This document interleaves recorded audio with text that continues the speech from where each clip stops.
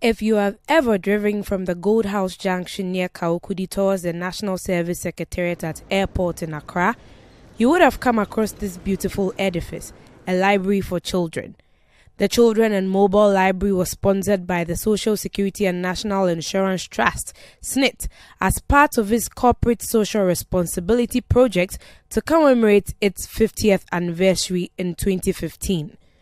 Following reports that the building, which has been completed and awaiting commissioning, has been abandoned, Citi News visited the ultra-modern facility to find out more. Upon our visit, we found the gates locked and the building overgrown with weeds. Sod was cut for the commencement of the facility in July 2016.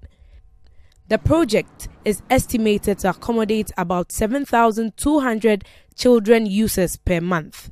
In May 2018, there were reports about the completion or otherwise of the project and its readiness for public use. However, close to 2 years after, the Ghana Library Authority says the project is yet to be handed over to them by SNIT. But Executive Director of the Ghana Library Authority tells Citi News works are still ongoing on the facility. Point is that library is not completed, and so any statement that it is completed is false. It has also not been abandoned. As I speak to you now, works are still ongoing at that particular library. As I speak to you now, publishers are supplying books to us, and you can go and find out from the Publishers Association, whether or not we are actually buying books from them to be able to stock our libraries. We are buying books from them and they are supplying, and we are processing books.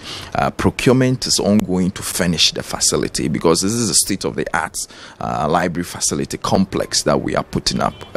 And so there are certain key machineries that are going to be deployed there, which we need to employ. And you know how procurement process, the tender processes take. And so all of those processes are still ongoing.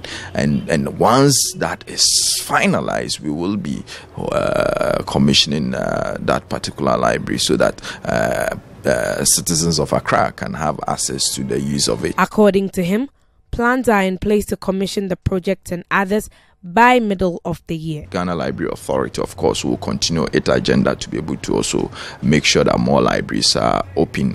In 2019, we already open 9 libraries in addition to the 61, so we are currently managing 70 libraries across the country. Of course, we want to add more in our year of learning. Already some are being built by Her Excellency the First Lady for us.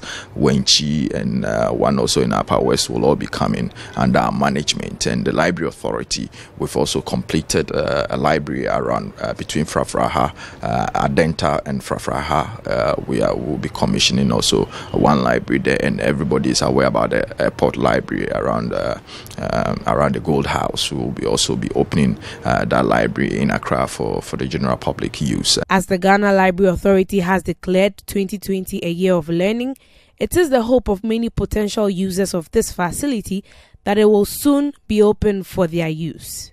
Reporting for Citi News, Phyllis Nalankai Lamte.